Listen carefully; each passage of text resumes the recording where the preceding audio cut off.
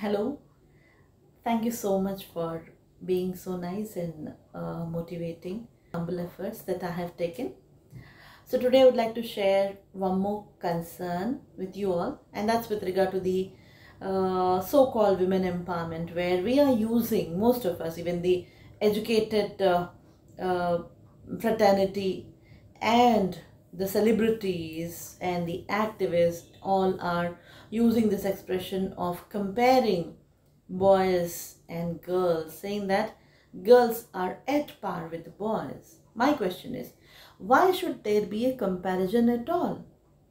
Girls are unique in their own way. They have their strength, they have their individuality, they are blessed by God with the acumen that is incomparable.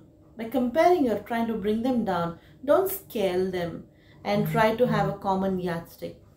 See, what I believe, like each individual, each creation of God is unique in his own way. So let's not try to harm the growth or harm the psychological development, I would say, by comparing girls with boys, because you're not just going for one comparison with regard to some aspect. There are so many other things which will, because the baggage with which an individual considers and analyzes definitely will vary.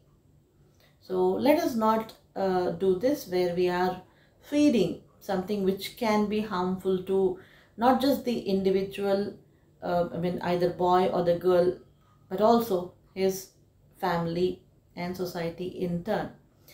I wish to give a like simple yet I think pointed example in this connection.